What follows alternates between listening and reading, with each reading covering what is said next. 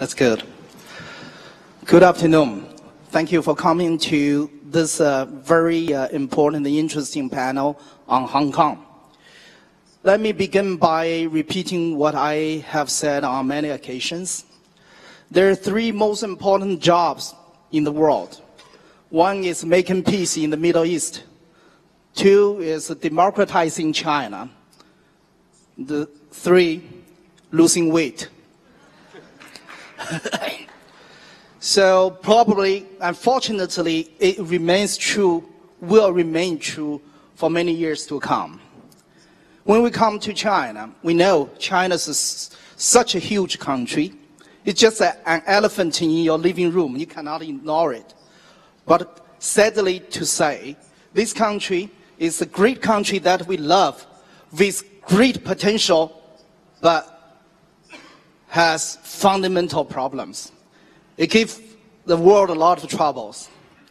Tibetan issue is China's problem. North Korean situation has a lot to do with China, not let alone Hong Kong, of course. Many people talk about a prerequisite for democratization in a country. They cite economic, culture, education, income, all these factors. By all counts, Hong Kong satisfied the conditions. But why not Hong Kong? So we all know, we all watched as Hong Kong students staged a 79 protest last year, asking for the very right to choose their own leader, which is promised by Chinese government as well. But why? So we saw these two young leaders on street, in the conference room, across the table with government representatives in the dialogue, the only dialogue with the government during the 79 days. So we are very, very lucky to have these two young leaders to be with us today.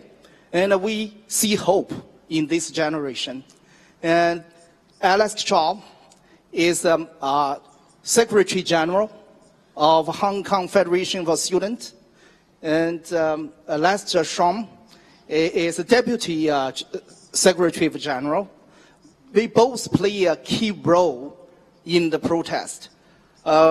Without much ado, I give a floor to these two. They will, talk about what the reason, what happened, and what is going to happen. Now, I give you.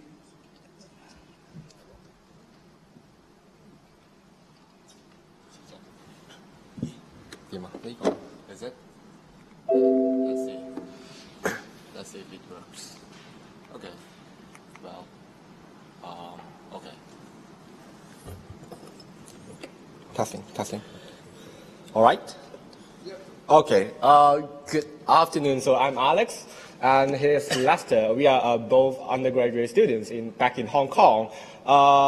So I guess today, my friends here, you have listened to different stories, different sharing from different countries, and most of you must have been inspired by some of the stories. Those stories, I bet, most of them carry on with hope, sometimes tragedy. I guess Hong Kong's story, Hong Kong's case, will share the same. So I will share the PowerPoint with Lester all together. In illustrating Hong Kong's situation and problem.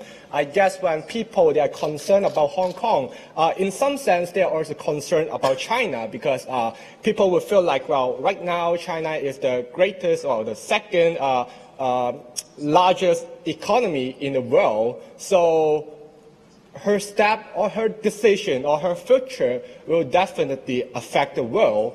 And Hong Kong, as a place within mainland China or under the rule of China, she would absolutely also affect China. On this board, when you look at the words that in Chinese, 命运自主, it means that to seize our future. This slogan is proposed by the students last year when we initiate a student strike in September. So why this is important, we're going to illustrate it in the PowerPoint. I don't know whether you guys have seen this since last year. This one and this one. Actually, there are some major roads in Hong Kong, but last year they were blocked by thousands of citizens in Hong Kong. And the reason for being this is because the government used tear gas to eliminate people on the street. But why this happened? Well, maybe we have to trace back to 30 years. And 30 years before, there was a boy called Benny Tai. And look at this handsome young man, Benny Tai. 30 years later, also Benny Tai. So 30 years before, when it was in the 80s, Benny Tai was a law student studying at University of Hong Kong. And 30 years later, he became the law professor, also in the Faculty of Law, University of Hong Kong. But by the time, he was already the proposal of the Occupy Central with Love and Peace campaign. So here comes a question. How a city propelled a young, handsome gentleman became a professor that would ask people to go on the street and demonstrate? How would this happen? And this is what we have faced in the past 3 decades in Hong Kong. In the 80s, actually after the Second World War, the British government, they took over Hong Kong again. And in the 70s, the colonial government, they start to think about different reform. Why they initiate reform is because, they know that when it came to the 80s and the 90s, the Chinese government will ask to take back Hong Kong. So in order to increase the bargaining power at hand of British government, they start different reform in the 70s.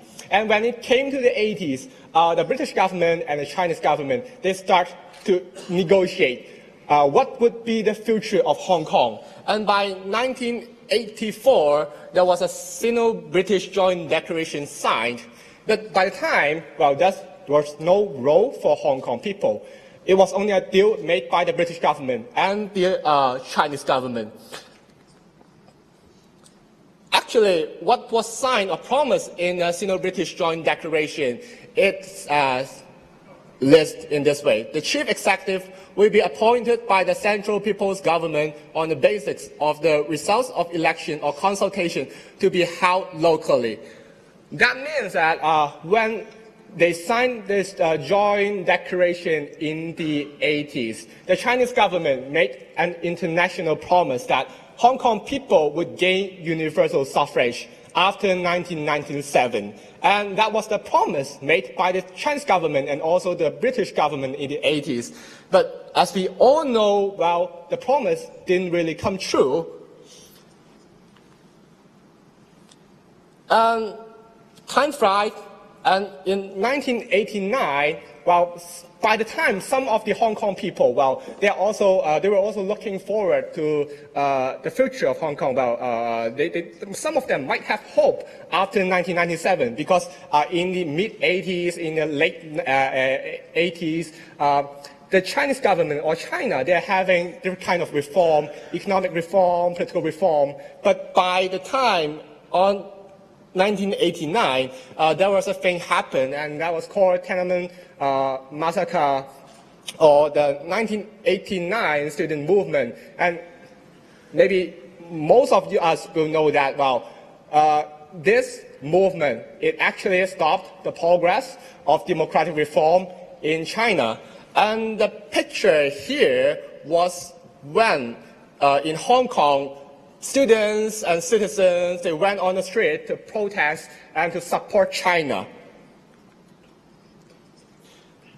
And every year, there will be a vigil held in Victoria Park in Hong Kong. Thousands of people would gather there.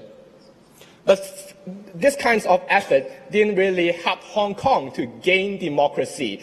After 1989, actually most of the Hong Kong people, well, they are kind of indifferent to the situation because there's full of uncertainty, full of tension. They don't know whether the Chinese government will collapse after 1989, and they are kind of unsure that what will also happen after 1997. So by the time in the 90s, there was a lot of different commentary saying that, well, Hong Kong might die after 1997, and there will be a new guide in Hong Kong, and Hong Kong will be different again. There will no longer be an economic city, well, as influential as before.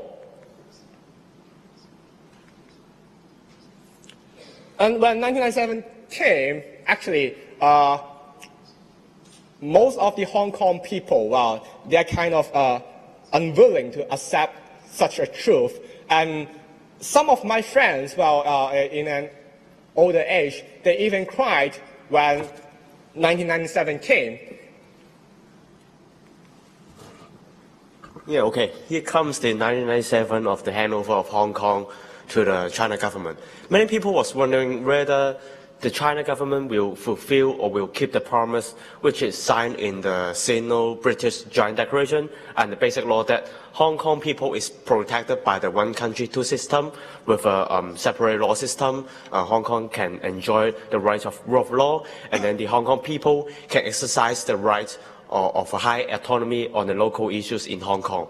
Many people wonder whether China government will keep this promise in 1997.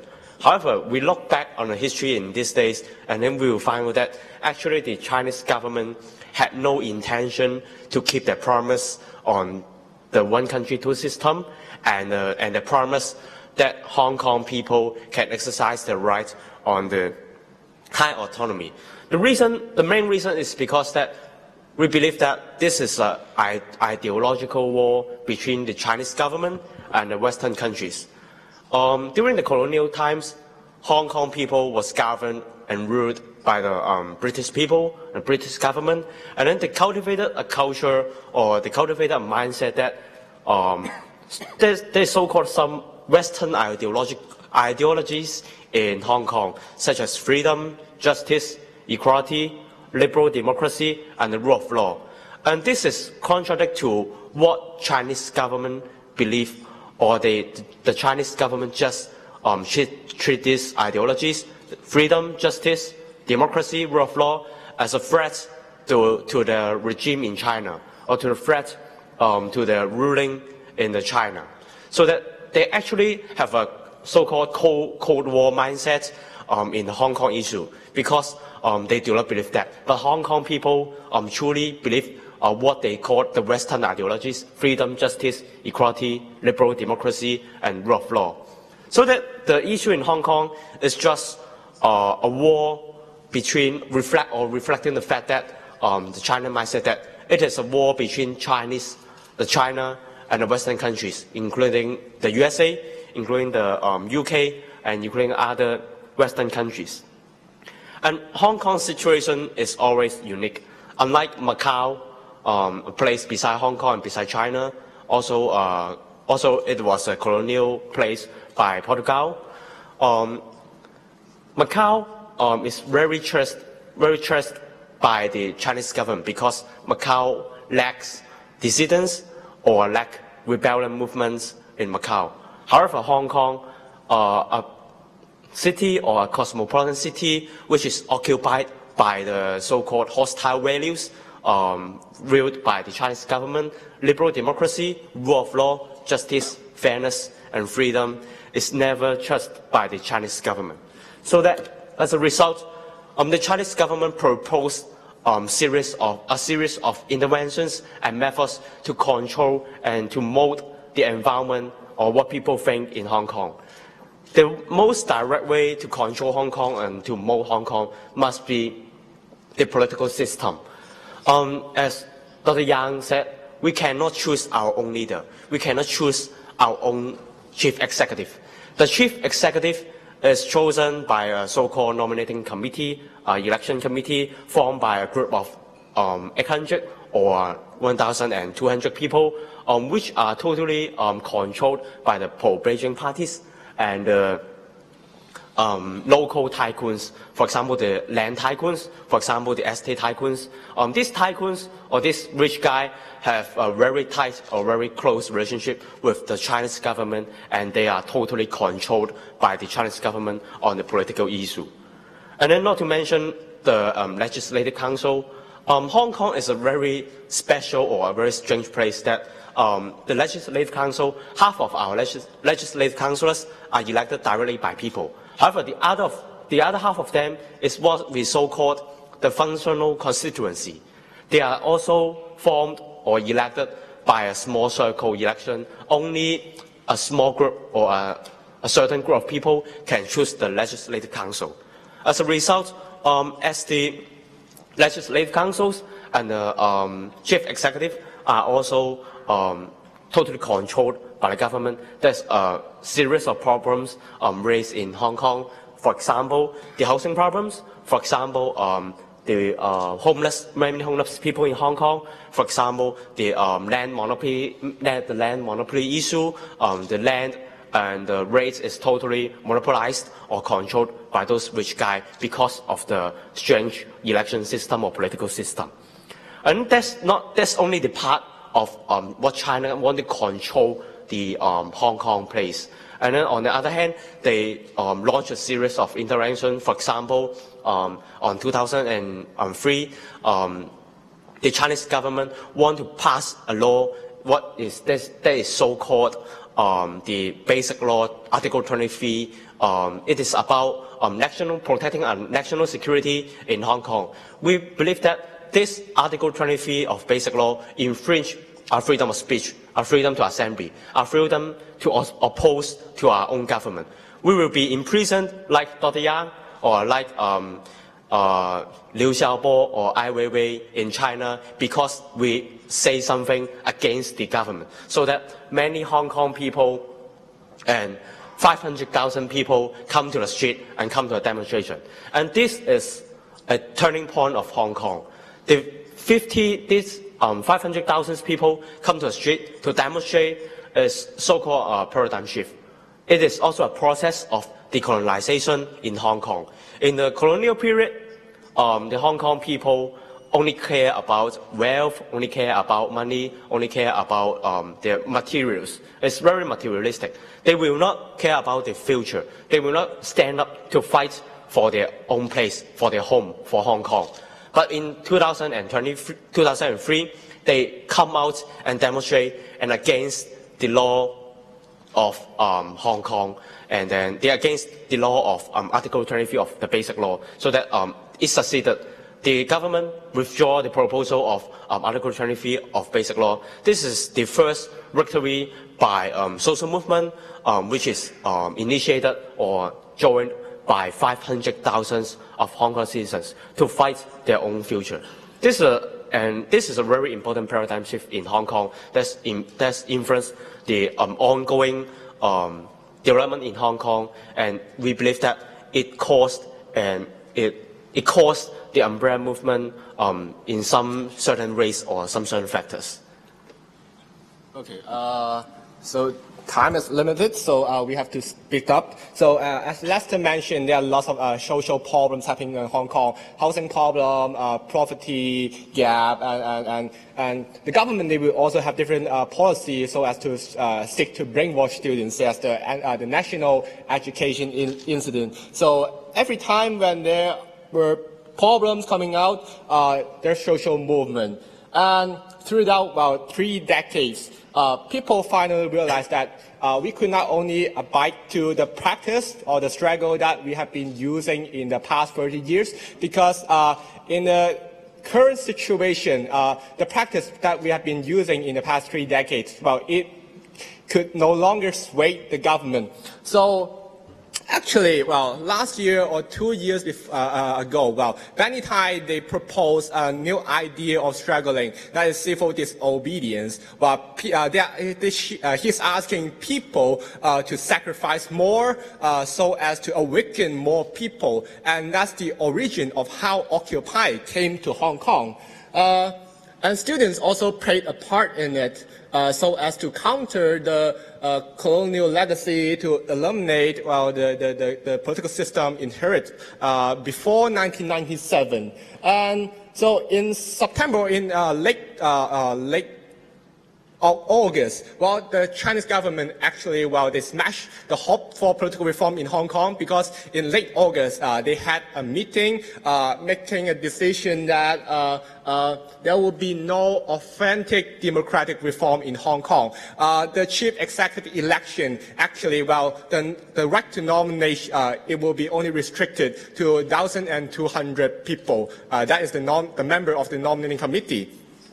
So in that sense, students feel like, they have to stand up, and that's how student strike came in September.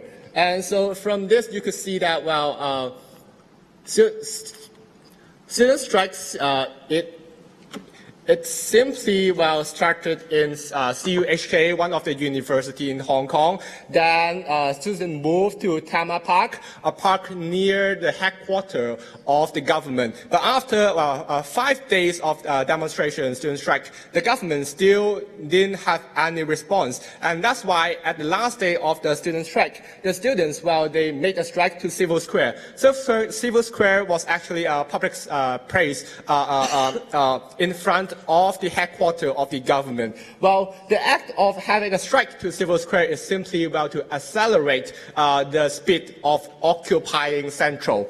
And it is also how this strike in turn triggered the government starting to throw tear gas on the street. Because when students, they are trapped in Civil Square, they were trapped for more than a half day, and those students who got arrested, they were locked in the police station for almost more than 40 hours. And by the time citizens, or Hong Kong citizens, they simply surrounded the headquarters of the government. And because the government, by the time C.Y. Leung, the chief executive of the SL government, they were so scared, or they had so many hatreds on the protesters, they started to throw tear gas.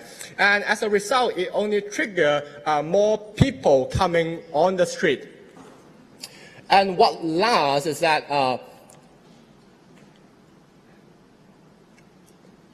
most of the major roads in Hong Kong, they were blocked by Hong Kong citizens, because they felt like they could no longer bear the government acting in this way. But unfortunately,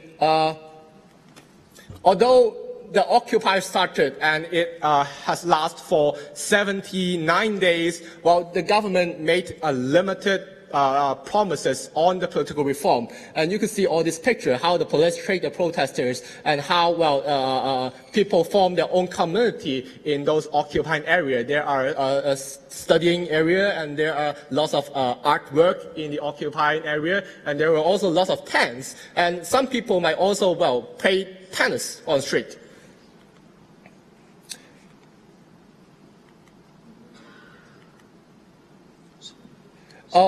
So it almost came to the end. It's like after 30 years of struggle and the umbrella movement, there was another paradigm shift on struggling. People in Hong Kong, they start to think that if they want a better future, they have to make more sacrifice. Not only older generation, but also the youngest. They are willing to get into prison so as to propel the progress of democratic reform. And that's how, although there were clearance in different occupying areas, people start to think that there were more hope in the future. Because right after the movement, people are more politically active in politics. They would form their own groups. They would have self-organized groups. They would try to join NGOs, or some people might also going to run for the upcoming election. And that's how the positive energy come. And this might spark change. So what is the most concerned part for Hong Kong people right now is actually, three parts. One is that, they would like to, stop the proposal proposed by the government to be passed in the Legislative Council. The second one is that they have to consolidate the civil society in Hong Kong, because most of people in Hong Kong, they also feel like it would be a long-term battle in Hong Kong. And the third part is that they would have to take a more regional perspective, because Hong Kong's problem is no longer only Hong Kong's problem. It is also a problem of Taiwan, of Macau, of China, and the world, because the fate of these places or these regions, they are intertwined or they are interrelated. So only through cooperation with different places and with the civil society in different regions could the progress can really be made. Thank you. Yep. Thank you very much for sharing a Hong Kong story with us. You have done a wonderful job. Quickly, so I have to ask two questions quickly. How old were you in 1997 when China took over Hong Kong? You? Oh, 7 years old. You? 4 years old. Okay. Last question, but it's not least. What you want the international community do to support you? Many people told us that we actually don't have a hope to win in this battle against the Chinese government or the Chinese Communist Party, because they are just too powerful and just too influential in the world that no one can stop them and no one can put pressure on them. But that's what Alex mentioned, that there's still hope in Hong Kong, or there's still hope for us that we can still have a change, or we can prepare for the change in Hong Kong, is that we believe that the Chinese government is on a very dangerous road, and maybe the estate bubbles, the economic bubbles will bomb or will collapse one day. And then what will happen at the time no one will know. And what we can do, and what the international community to do, is to keep pressure or keep attention on the problem of China, on the problem of Chinese human rights, on the problem of Tibet, on the problem of China, or Macau, on the problem of Hong Kong, and also Taiwan. Because these places are all influenced tightly by the Chinese government. And these places' fate is hooked tightly on the Chinese. And only through continuous social movement, continued attention towards democratic movement in Hong Kong, Macau, Taiwan, and Tibet, and China, can we prepare or hope for a change in the democratic movement to both in Hong Kong, Tibet, and China. Thank you, Lester. Just half a minute to answer this question. Yeah, we just, to everyone, just don't lose hope, eyes on the prize, and just we have to fight hand in hand, and there a better world will come. We have to care one another, because our fate or our future is tightly connected. If one places they collapse, it would trigger other places to suffer more. Actually, we have. And when I just arrived here, I truly believe that we have no chance or no space or no right to withdraw hope.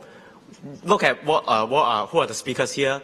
A girl who escaped from North Korea, a girl who escaped from a terrorist organization in Geneva.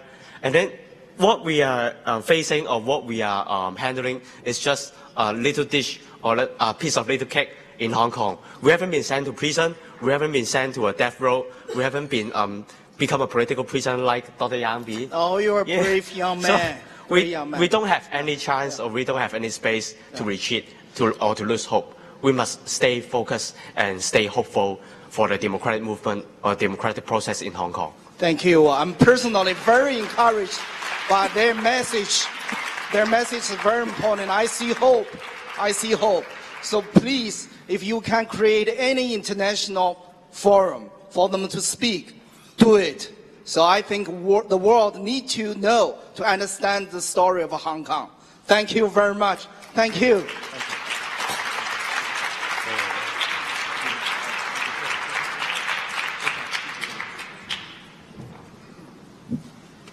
Thank you, Jianli, and thank you, Alex and Lester, for a compelling presentation on one of the most major newsmaking situations.